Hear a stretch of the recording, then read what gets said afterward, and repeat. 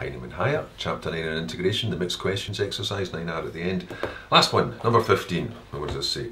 A wound heals, so the rate of decrease of its area, blah blah, find a formula for A, right? The rate of decrease of its area, that means dA by dt. The rate of decrease of its area is given by 2 root t, but it's a rate of decrease, so that must be a negative amount, where t is the time in days, and it says it's got an initial area, I'll just call that A0, it's common notation for the area at time 0 of 40 square millimetres.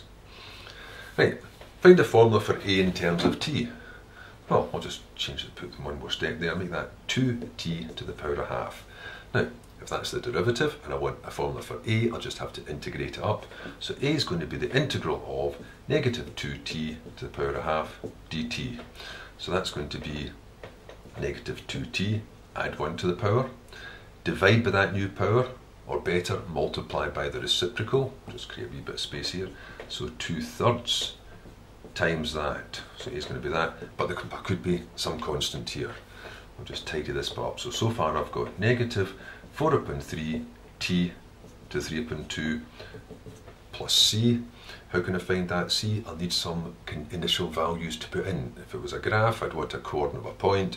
If it's this, I need a pairing, I need a t and an a. Well, what I do know is that at t equals 0, that means a will be its initial value, 40.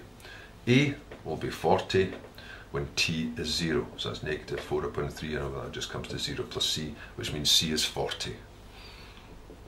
So that means that A is going to be negative 4 upon 3 t to the 3 upon 2 plus 40, or in a neater form, 40 minus 4/3 of t to the power 3 upon 2.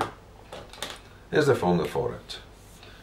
It starts off at 40 and then gradually more and more comes off until eventually, oh no, that's the next part of the question. Part B. Part B. How long will the wound take to heal completely? Now I can finish my sentence. So for part B. So that formula says then, that here's the area. It starts at 40 and gradually more and more comes off of it until it eventually heals and it's got no area. So I know that the final time will be when A is 0. In other words, healed means that A equals 0, which means 40 minus 4 upon 3 t to the 3 upon 2 will equal 0.